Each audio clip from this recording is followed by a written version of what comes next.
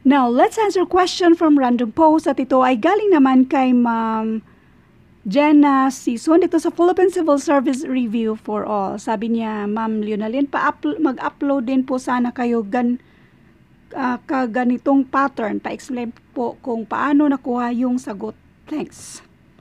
So, hindi natin alam yung sagot kasi wala namang nakasulat kung anong sagot dito. Ang instruction dito ay determine whether the test shapes, ito yung test shapes, belong to set A, set B, or neither. Ibig sabihin wala sa dalawa. Ngayon, anong napapansin nyo? Mga shapes yan siya. So, consider natin itong abstract. Kapag mga shape, pattern lang ang hanapin natin. So ngayon, isang tingin mo lang, medyo matataranta ka na kasi mukha namang pariho lang lahat at saka kakaiba yung mga shapes na yan at medyo yung kulay-kulay pa ay makakadistract talaga.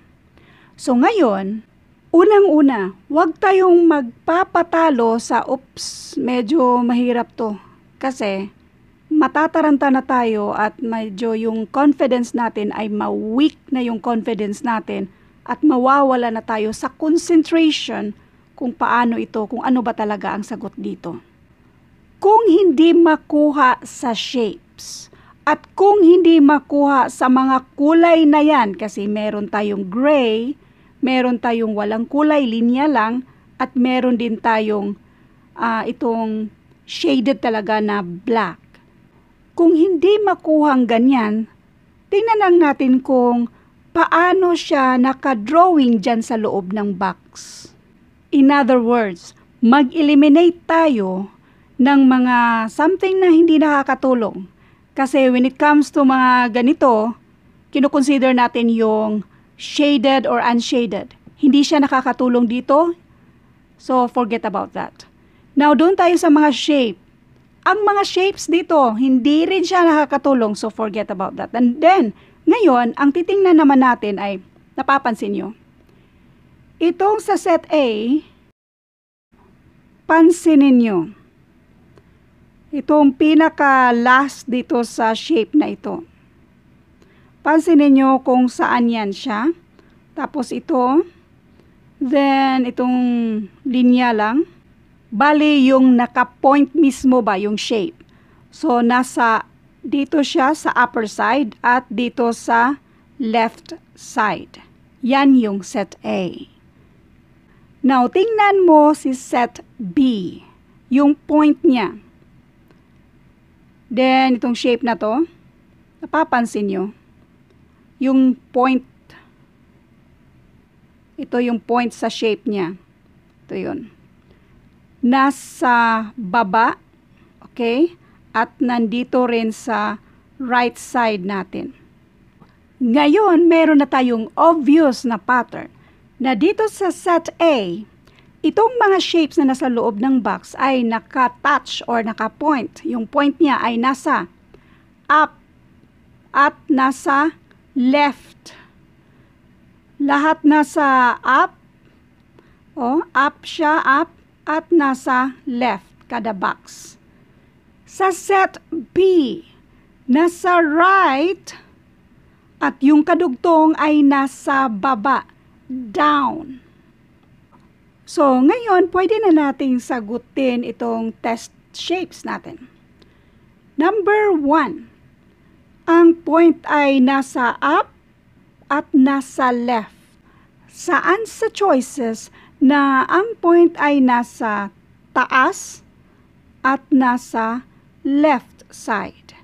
Set A. So, ang answer sa number 1 ay set A.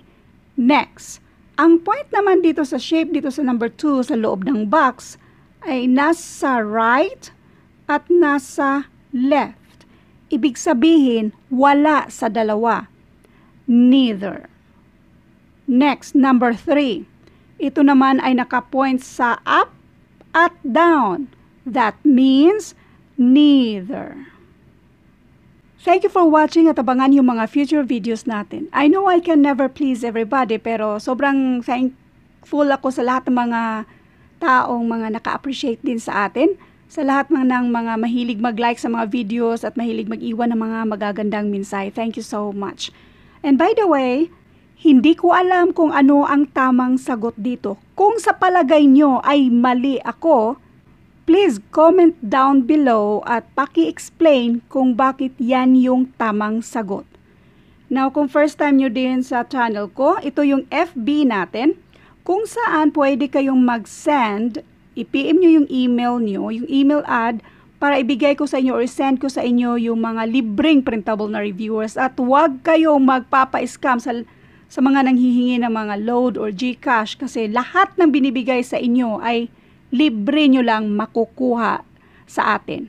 Otherwise, kung hindi kayo hintay sa isi-send ko sa inyo ng mga libreng printable na reviewers, pwede kayong pumunta sa Philippine Civil Service Review for All. Punta kayo sa files ng grupong ito.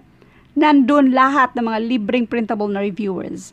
Pwede rin kayong pumunta sa iba pang mga FB group na lagi nating tinatambayan at marami ding mga na-upload na dyan ng mga libreng printable na reviewers, mga files ba. At iba pang mga FB group. By the way, kung meron kayong katulad sa videong ito na nagtatanong, nag-post sa mismong FB group natin, kung ayaw nyong ma-mention yung name nyo sa mga videos natin, pwede kayong mag-PM na lang kasi yung mga nag-PM, hindi natin i-reveal kung sinong nag-PM dyan. Kasi kung ipopost nyo dito sa Philippine Civil Service Review for All or iba pang mga FB group, kung naka-public, i-mention ko rin kung sino yung nagtatanong. Again, thank you so much and God bless.